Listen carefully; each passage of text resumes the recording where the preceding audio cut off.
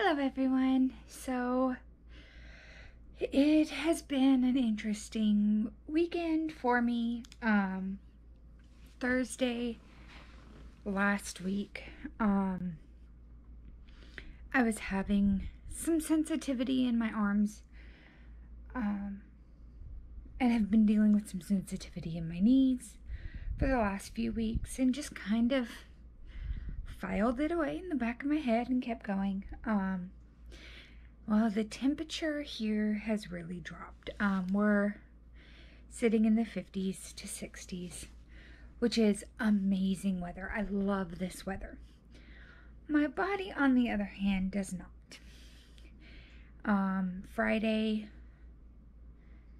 and Saturday, I was in some discomfort.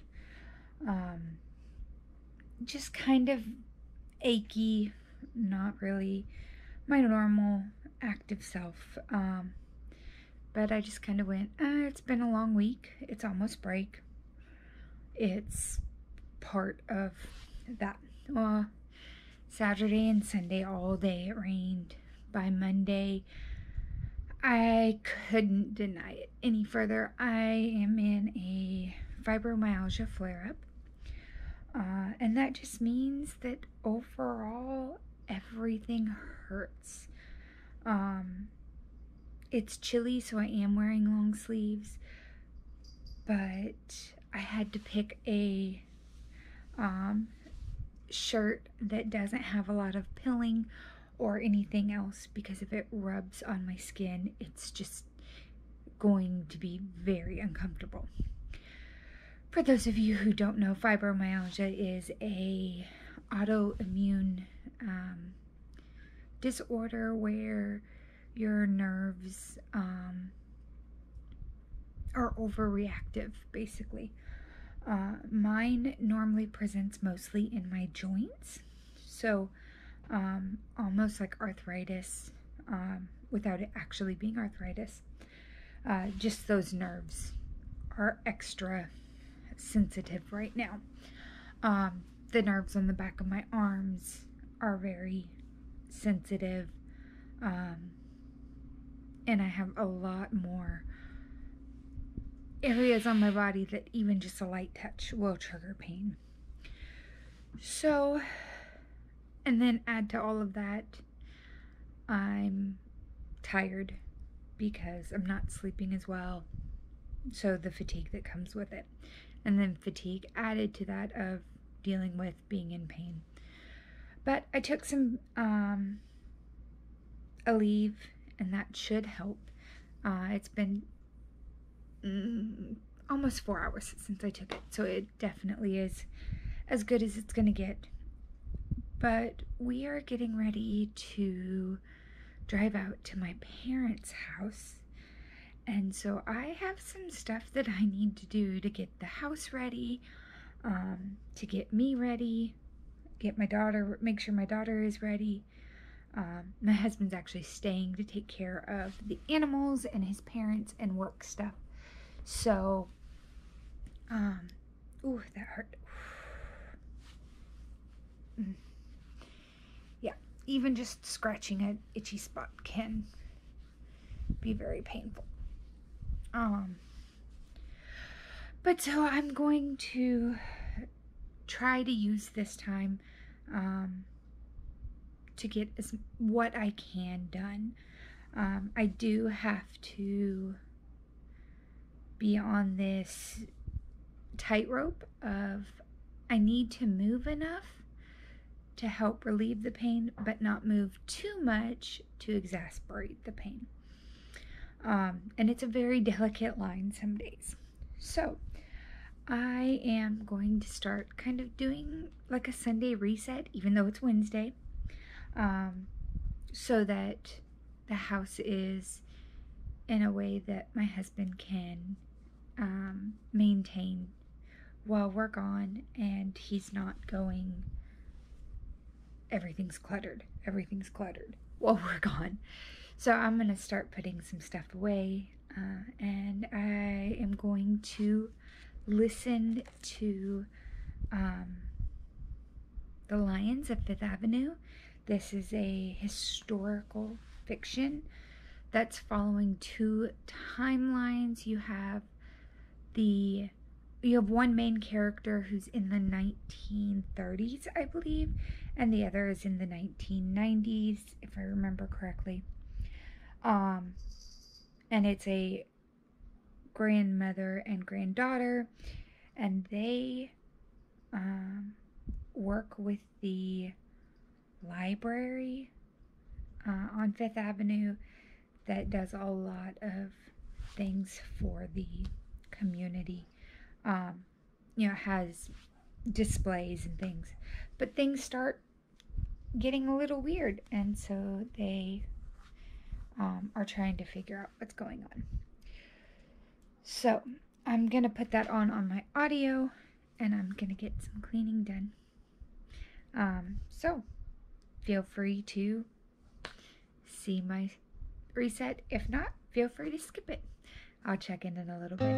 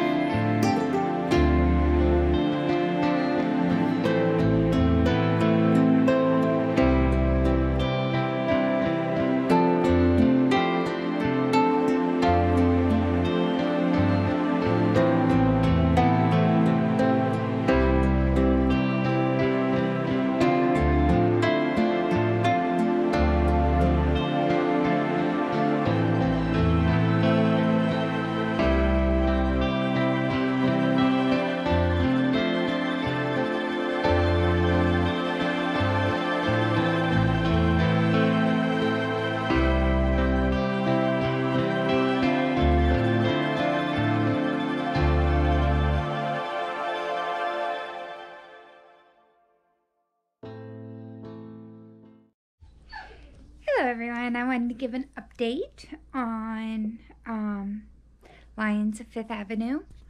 I am really enjoying this one. There's a lot to do with missing manuscripts throughout it. It's kind of a neat concept, and no one knows where these manuscripts have gone. And the neat part is one's in 1913 and the other is in 1993. So this is 80 years difference between these two very important manuscripts going missing. But somehow I'm feeling it's going to be connected. So I am 100 pages, which is about 30%, a third through the book. I think it's a total of 340 pages. So I'm going to keep reading. I am going to try to finish this by tomorrow night when I go to bed. We'll just have to see how it goes. Today has been a much better day with my fibro. Taking that Aleve first thing this morning really seems to have helped. I'm very low in pain, but I'll probably go to bed early again tonight just because it tends to wear me down a little bit. But that's kind of all I have to report right now. I am gonna pack my bag for this weekend and kind of go from there. So I will check in later. Hello everyone. So yesterday I made a 13-hour drive and I finished The Lions of Fifth Avenue. This was a really cool book. I really enjoyed my time in it. And I love how everything just kind of comes together. So you have 1913, some books start disappearing from the Fifth Avenue Library in New York, and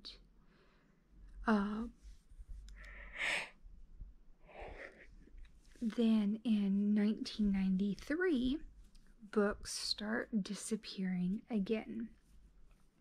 Everything ends up kind of connecting together, and finding those interweavings was a lot of fun. So I really have enjoyed my time with it.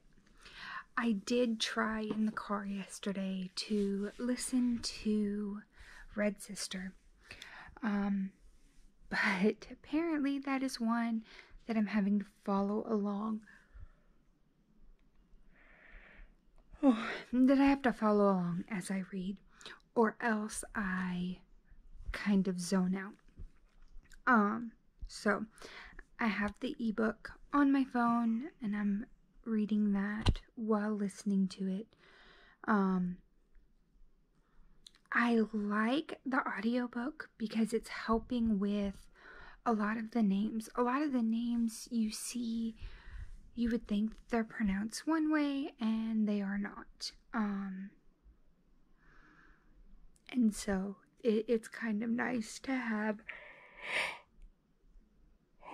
the audiobook there. But that being said, I'm gonna get back into it. So far, all that's happened is we have Nona, and she is kind of going into her backstory a little bit of how she ended up at the gallows as a young child.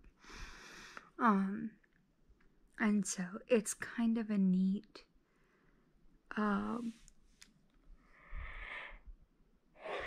premise.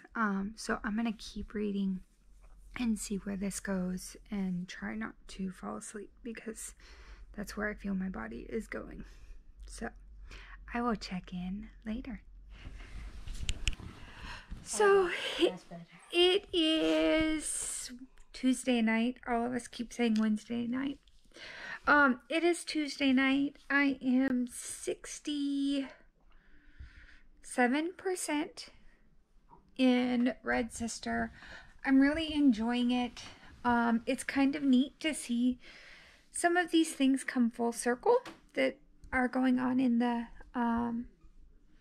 book. But I don't know how much is going to get read tomorrow. Tomorrow is cooking day for to get ready for Thanksgiving.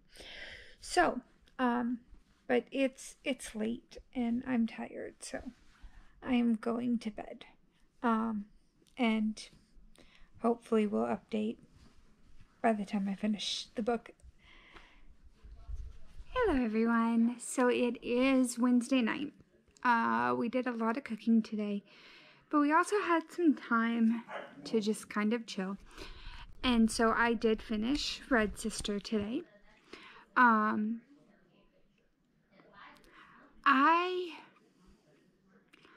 am not 100% sure what I think about this book.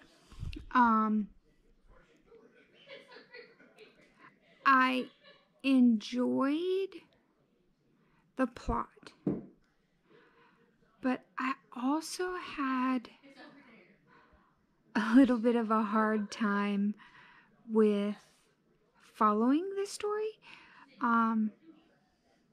It's kind of like there were some time jumps, I think, that the transitions don't come across the audio very well.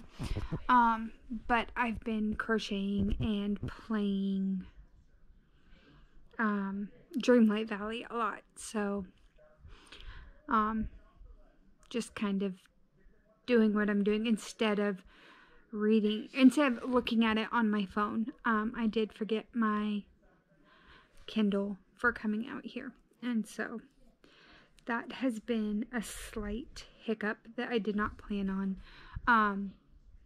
I do have the library copy of the physical book, but I also didn't bring that with me because I didn't want to accidentally leave it here and incur fines. So here we are. I'm not going to start Grey Sister right away. I am going to try to read it in December, though, because Cassidy has released what's coming next for the Backlist Book Club, and the next series is another Lawrence series, Mark Lawrence, I believe, and it takes place in the same world. You don't have to read the books in any particular order as far as one series versus another, but at the same time, it does help you to understand the magic system a little better. So I'm going to try to do that. But that leads nicely for my sister and I, since we're together right now. We are going to start The Nature of Witches. Both of us have the physical book and the audio book.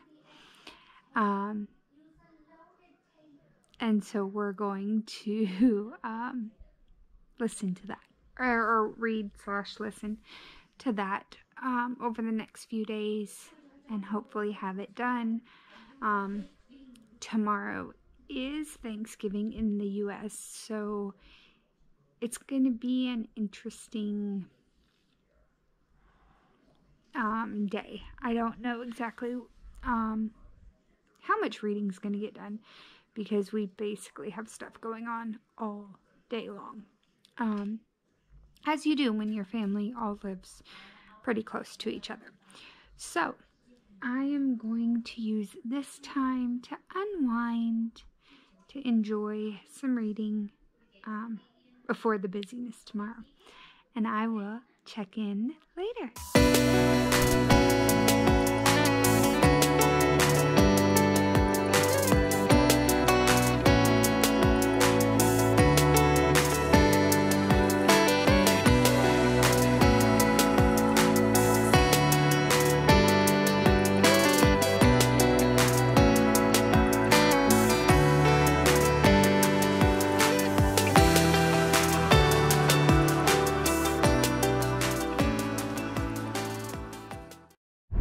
Happy Thanksgiving, everyone.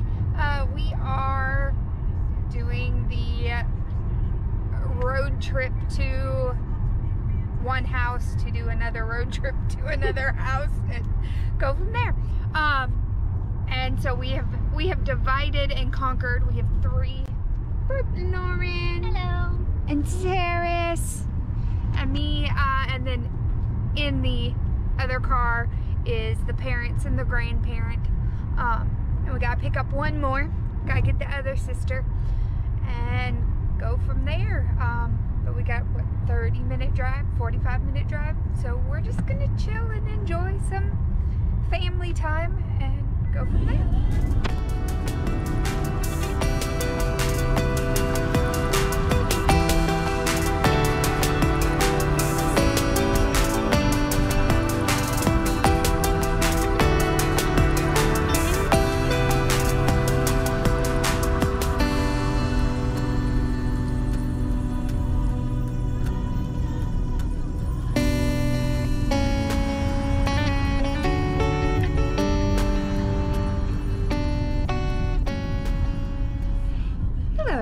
everyone. So we have made it to Friday evening. Today we took some time, pulled decorations down for Christmas and set those up. Helped my mom set those up so that we could do Christmas together on Sunday, since we won't be here for Christmas. Along with that, I've been reading Nature of Witches. My sister and I together on Wednesday night read the end of summer section in here. And then our goal today was to read Autumn, which I have done. I'm really enjoying this one. You have an Everwitch, and she's kind of scared to use her magic because when she uses her magic, those close to her suffer consequences for it. But all the witches in this world are working to control the chaos of the world. So as a Everwitch, she's constantly dealing with change. 1 minute, or when it's summer, she's a summer witch. When it's autumn, she's an autumn witch. And so each season, as it changes, she changes with the seasons as an Everwitch. Whereas all the other witches are bound to one season. So if you're a summer witch, your power is the strongest during summer and you feel most like yourself. The rest of the year, you're kind of a lesser version, from what I understand, and you only have a few abilities that you control out of your season. And most of them just pertain to you yourself, I think. But as I'm reading this, I definitely know why it captured Bookstagram and BookTube and Book Talk last year. It's just well written. Rachel Griffin did a great job with it, and as you're reading, you're just thrown into the world from the beginning, and you want to keep knowing what happens. And so as soon as I finished Autumn, I messaged my sister, but she hasn't responded yet, so she may be recovering from all the peopling that we had to do this week, because she's gonna have to go to work next week and people some more with children. So I am going to set that to the side for right now, and I am going to pick up To Kiss a Prince by Breck Suzanne. This is the Enchanted Fandom unofficial backlist pick. I guess it technically is official because it's endorsed by them. But anyway, this is the one that as a group we're kind of reading together. And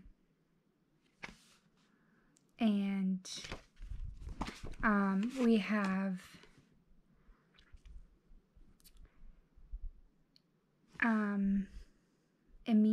Emmy. She possesses the kiss of death and has been imprisoned for a decade for crimes she didn't intend to commit, and is given an opportunity to leave prison and I guess redeem herself. So I'm gonna start that in just a little bit. I do want to play a little bit of Dreamlight Valley first, because I'm at a point where I'm making progress. and everything's moving forward. And so I'm really, really loving it.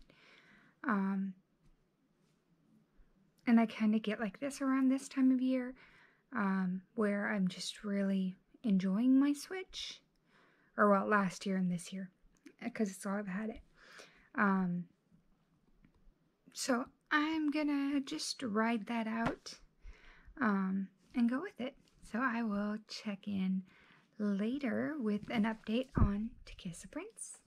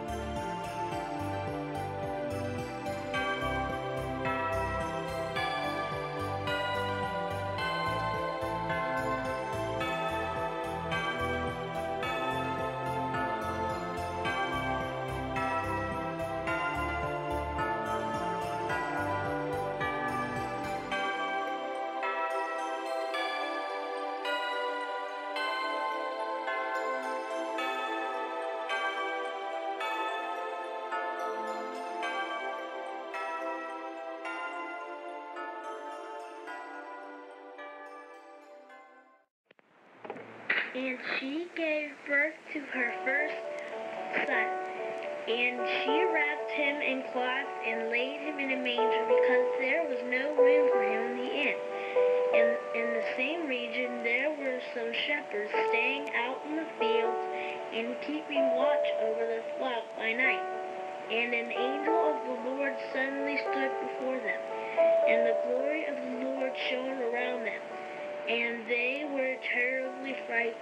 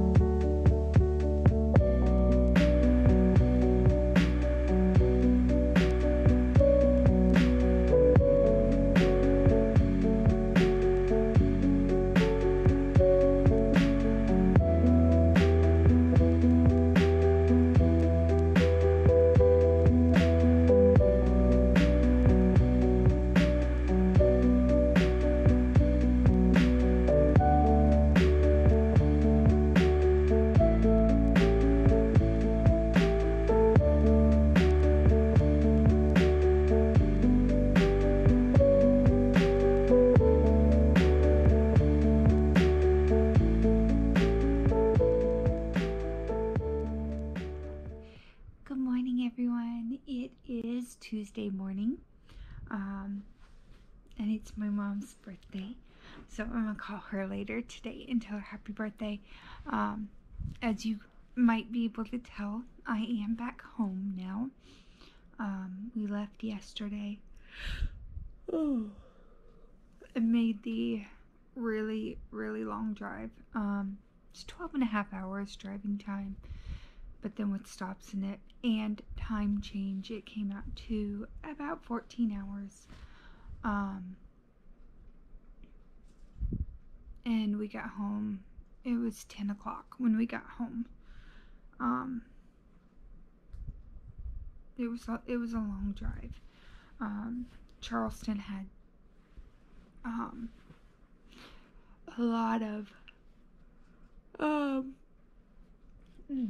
a lot of traffic. I had a lot of construction traffic.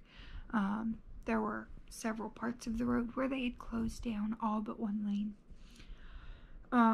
So that was annoying, but otherwise it was an uneventful trip, which was nice. And we had a great visit with my family. I did finish Nature of Witches yesterday in the car. Great read. I did get up about the time my daddy left, and read an entire section of that one. The author is just amazing at writing those transition from one part to the next and leave you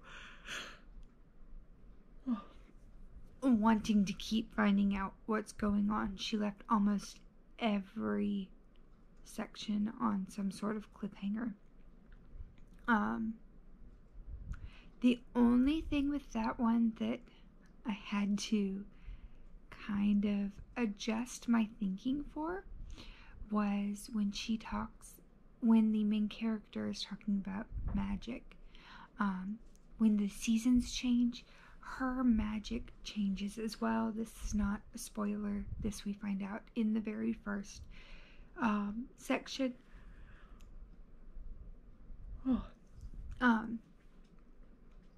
Her magic changes as well, and so her it's always my magic, our magic. And so it's kind of an interesting weaving in, but I love how the book ended. Yeah, it was so great. So that just leaves me with To Kiss a Prince to read for this month.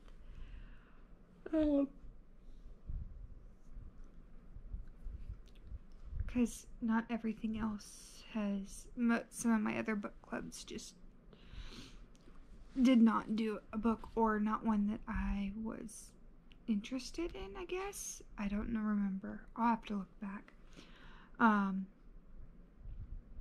But I did have To Kiss a Prince on my shelf, so I'm gonna go on ahead and start that in just a little bit. Today we have a little bit going on. My daughter has her winter work to do while we are on a learning break from our co-op.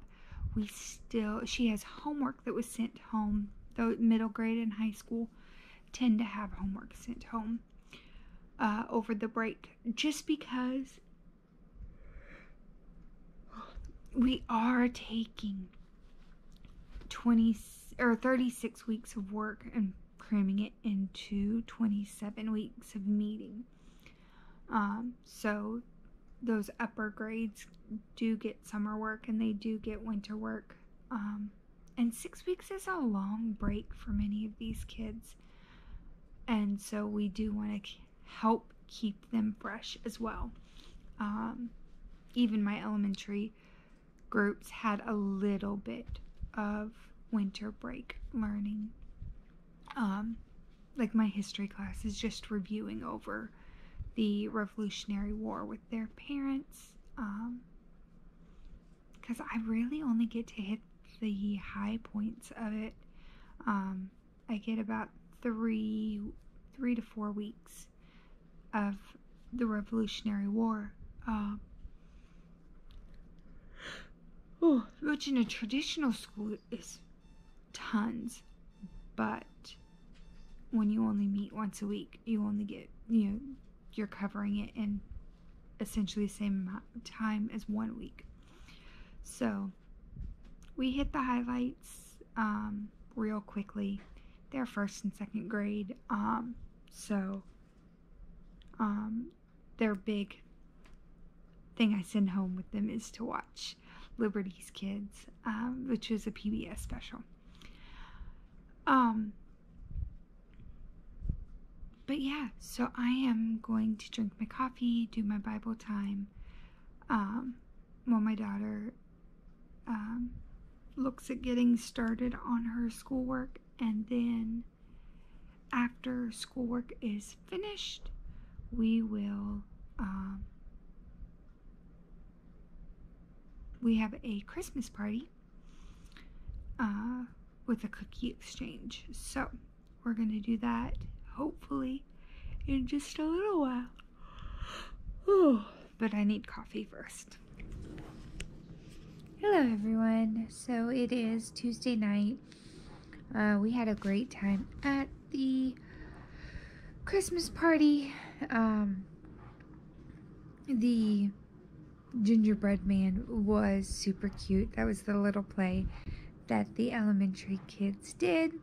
Many of my art students were in there. And all my younger kids wanted to show me their gingerbread houses, which turned out really cute. But I am reading To Kiss a Prince tonight. I've gotten 21% into it. I'm enjoying it so far. It is a quick kind of paced book. And in this so far we have Emmy, who when she was 10, somehow ends up with this power where if her lips come in contact with anyone, it kills them. And we get to kind of see that story. And the prince has come to her to get her help to restore the kingdom by putting Red Ruby's gold-plated skull back where it goes. There's a lot of pieces in this that kind of trying to figure out what they are, how it is that Finn and Emmy are connected. So lots of things going on.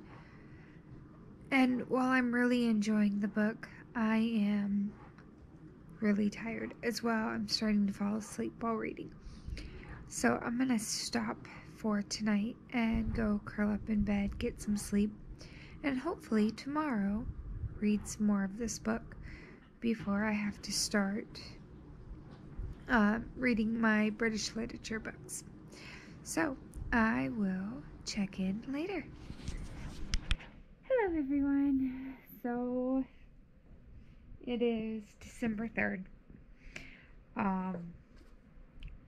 And I just finished To Kiss a Prince.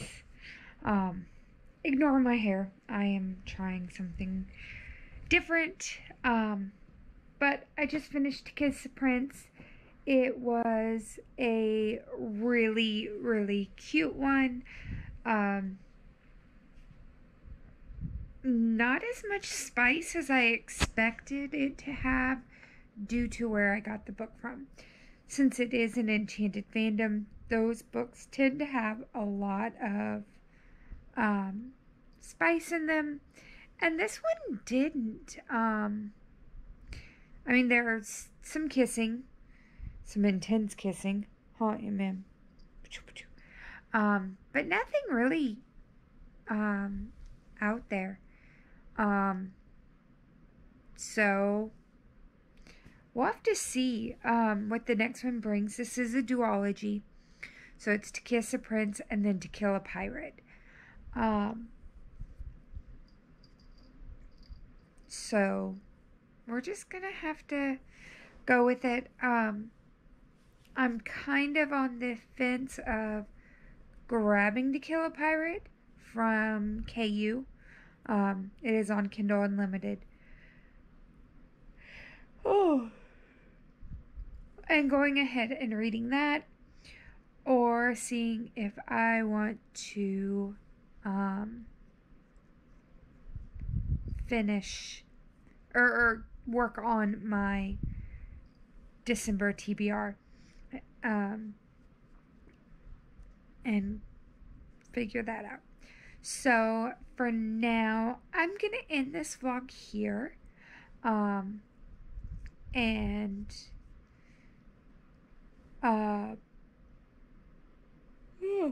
with finishing To Kiss a Prince, and then the next time you guys will see me, it will be December's reads. So I will see you guys next time.